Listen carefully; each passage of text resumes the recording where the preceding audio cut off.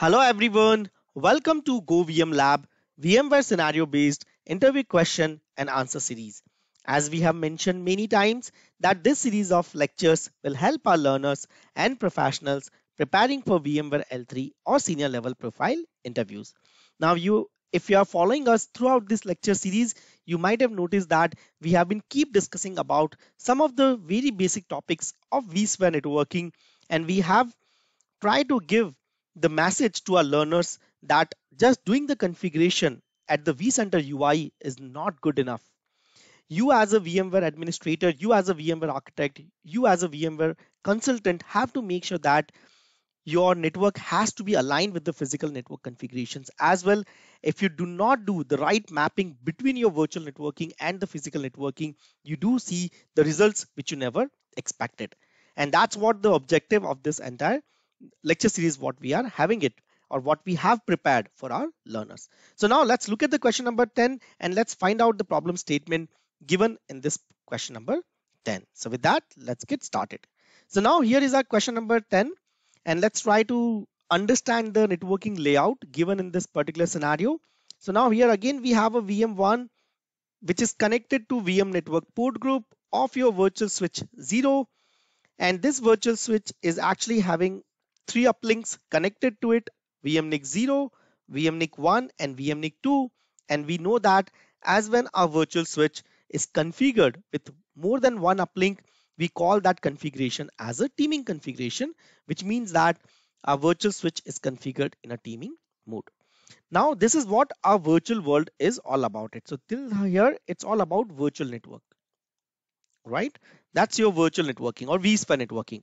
But then you really need to understand the physical networking as well, or you really need to understand the physical networking layout, how it has been done. Because when you talk about the packet level details, when you really try to understand how your packet flows in this virtual world, you can't say that I just have done the things at the virtual networking level, because ultimately you are ensuring the end-to-end network connectivity, and you can't say that I have done the things at the virtual networking level, so if the packet goes out from my virtual network, I am done. No, you as a VMware administrator, as an architect, as a consultant have to make sure that you make sure end-to-end network connectivity. And for that reason, you not only need to assess your virtual network, but you also need to assess your physical networking as well. Because till here, if the packet is coming and let's say it leaves your virtual network boundary, but what if it get dropped here itself? Then your outcome is same. The network connectivity is getting impacted, right? And that's where you have to make sure that it should not break any network connectivity, right? And that's the whole idea of designing a reliable, resilient network. So now till here, it's all about the virtual networking. Now let's try to assess the physical networking. So if you really see that VMNIC 0 is connected to its own dedicated access switch named as AS1, and that access switch is connected to its own dedicated distribution switch named as DS1. Similarly, VMNIC 1 uplink is connected to its own dedicated access switch named as AS2, and it is also connected to its dedicated distribution switch named as DS2. VMNIC 2 is connected to its own dedicated access switch named as AS3, and this access switch is also connected to its own dedicated distribution switch named as DS3. So now this is how our network configuration looks like, and all these distribution switches DS1, DS2, DS3 are connected to a very common core switch. This is how your left side VM1 networking layout looks like. Now similarly, if you look at the VM2, so VM2 is connected to VM network port group. That VM network port group is connected to virtual switch 1. This virtual switch 1 is having a 2 uplink connectivity, VMNIC 2 and VMNIC 3, which means that this vSwitch 1 is also configured in a teaming mode. And then your VMNIC 2 and VMNIC 3 uplink of this particular vSwitch 1 is connected to a common switch named as access switch 2, and this access switch 2 is connected to its own dedicated distribution switch named as DS4, and this DS4 is also connected to a common core switch. So this is how your virtual and physical networking layout looks like. Now let's try to see the network policies, what VMware administrator has configured it. So now if you really look at the network policy says that the administrator has configured teaming policy That's pretty obvious because our virtual switch is having more than one physical uplink, which means by default it's a teaming configuration. But the policy what has been configured by VMware administrator is explicit failover order. Now, when you define explicit failover order, you have to define active standby adapter. So VMNIC 0 is going to be active adapter, VMNIC 1 and VMNIC 2 is going to be standby adapter. And this almost looks exactly same what we have been keep discussing in the last few questions. Now, what is the failure detection? The failure detection is configured as beacon probing. So beacon probing is going to be our failure detection mechanism. So that's what pretty much from the vSphere networking policy configuration standpoint. Now let's look at the problem statement. What the problem statement has been given here. The problem statement says that in a given scenario, VM1 is connected to vSwitch 0 of your ESXi 1 host. So this VM1 is connected to vSwitch 0 of your ESXi 1 host, and this host communicates with VM2 connected to vSwitch 1 of ESXi 2 host. So this VM1 is actually communicating with VM2 connected to vSwitch 1 of ESXi 2 host.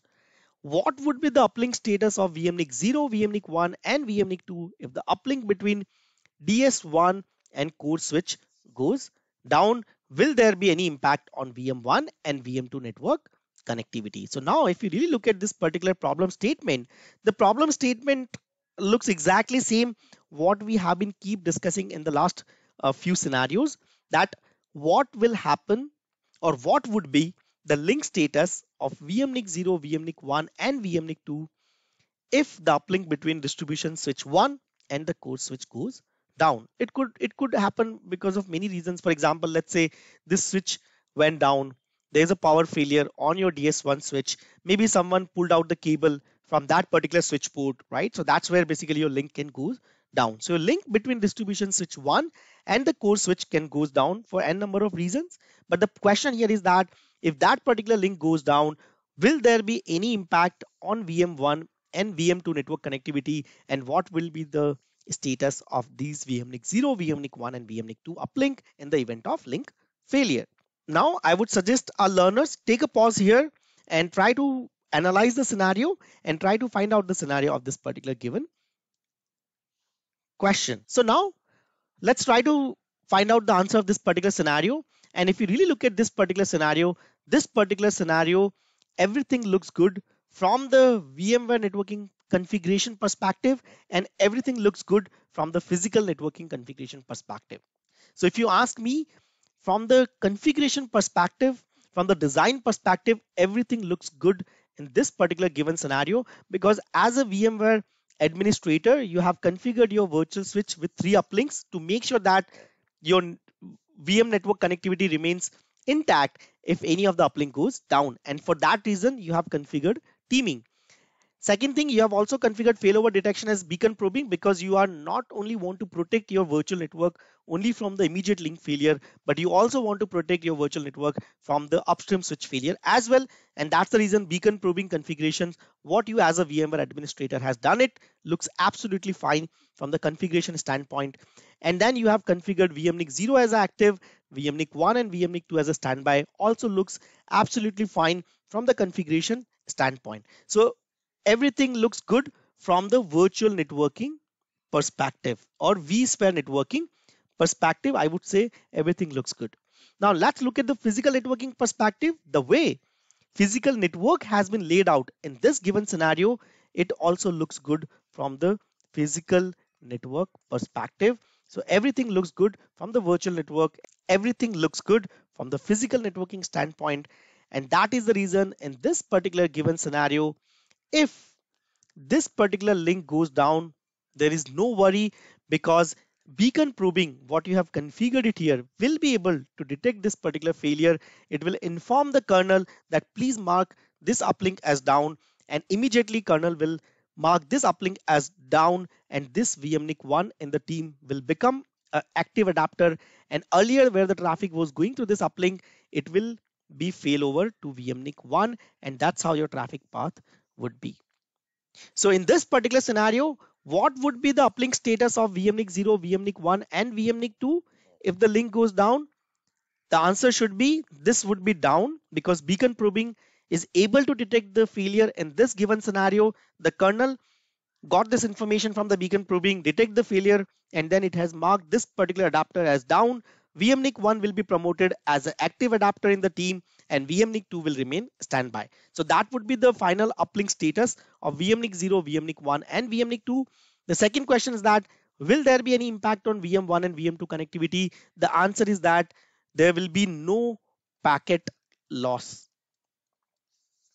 There will be no impact on VM1 and VM network connectivity because beacon probing in this given scenario is able to detect the failure, and the VM kernel is able to mark this adapter as down, and all the traffic which was earlier going through VMNIC 0 will be fail over to VMNIC 1, and traffic will flow without any issue. So the answer to this question is in this given scenario, there will be no packet loss, no network connectivity will be broken between VM1 and VM2.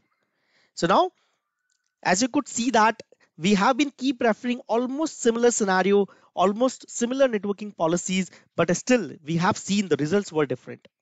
And that's what my message to every learner of Go VM Lab, that just doing the things at the UI is not good enough.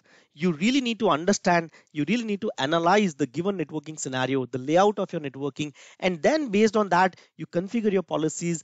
Make sure that your virtual policies are in aligned with physical networking policies. And once you do that mapping, the alignment, that's where you can make sure that, or you can assure that your entire VM where vSphere networking or your workload networking is completely intact. And that's where you can assure that your application, what you have designed on your virtual infrastructure will remain intact, and you have designed a resilient, a very reliable network for your virtual machine applications. So that's what you have to assure it.